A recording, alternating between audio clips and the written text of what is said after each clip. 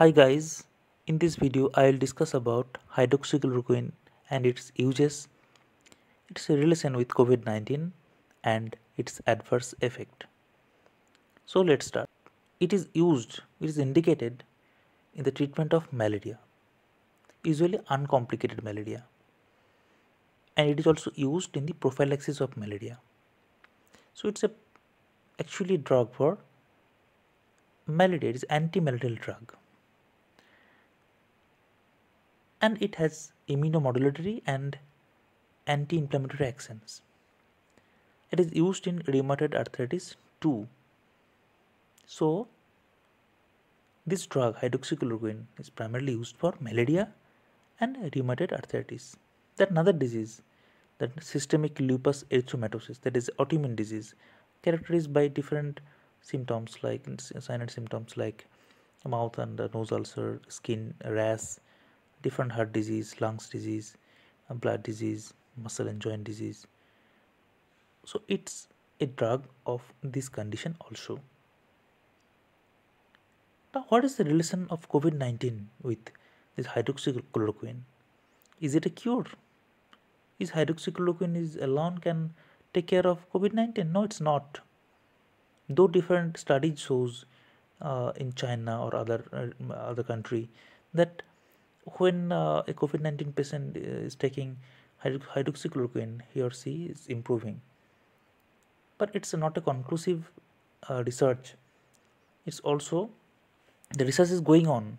It is not conclusive that hydroxychloroquine is a one and only drug for COVID-19. There are several drugs that doctors are using the drug, antiviral drugs, different other drugs also, interferon. So hydroxychloroquine is the doctors are using in cases where they think that it may help. FDA also approves the uses of COVID-19, uses of hydroxychloroquine in COVID-19, and our organization, medical organization ICMR, they'll also approve the use of hydroxychloroquine in COVID-19. But there are some specifications. It's not like that a common people go and buy this drug and use self-medicate. It's not a drug for self-medicate. It has several adverse effects or side effects also. And there are some guidelines. Who are the eligible individuals who can take this drug? ICMR clearly shows it's a drug that is not for all. You have to take on the prescription of medical practitioners, registered medical practitioner only, and do not self-medicate. There are two specification is there in ICMR website. Who can take it in prophylactic use? Those who are asymptomatic healthcare worker that they're involved in the care of suspected or confirmed cases of COVID-19 and asymptomatic household contacts of laboratory confirmed cases, they can use this drug. That is not for all. It has several side effects and adverse effects also. Now we'll discuss about what are the adverse effects or side effects of this drug. Now, exclusion or absolute contraindication. This drug is not recommended for prophylaxis in children under 15 years of age. The drug is contraindicated in persons with known case of retinopathy and known hypersensitivity to hydroxychloroquine for aminoquinoline compounds. So these conditions you can't use this drug. Now, what are the adverse effects of hydroxychloroquine if you're taking without prescription or with prolonged time? You can expect irreversible retinal damage if you use this drug in prolonged time, a long duration. So you can expect irreversible retinal damage. That is a grave condition. There are several life-threatening and fatal cardiomyopathy that is also reported with the use of hydroxychloroquine. So it has effect on heart also, including fatal cardiomyopathy. And the signs and symptoms of cardiac compromise have appeared during acute and chronic treatment. That means if you are taking single dose, this cardiac event may happen. Now, neuropsychiatric events, including suicidality, that is, suicidal behavior, have been rarely reported in patients who are treated with hydroxychloroquine. Now, hypoglycemia. Hydroxychloroquine has shown that it can cause severe hypoglycemia, including loss of consciousness that could be life threatening.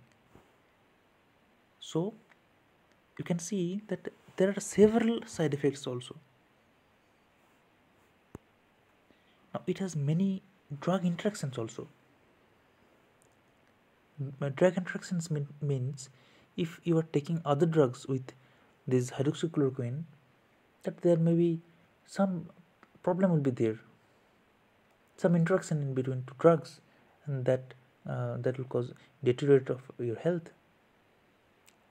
Digoxin, ampicillin, different antacids, cimetidine. There are a long list of medicines that can cause drug interaction with these. Now, overdose.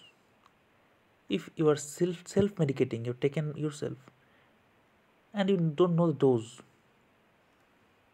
then that will cause overdoses reaction. So you have to avoid all these things: drug interaction, overdose, side effect. And what should you do for avoiding these things? Do not self medicate, do not purchase this drug. Only purchase this drug when a doctor is prescribing or when it needs. I think you all can understand the gravity of misusing this hydroxychloroquine drug or any drug. So my advice is that do not take hydroxychloroquine as a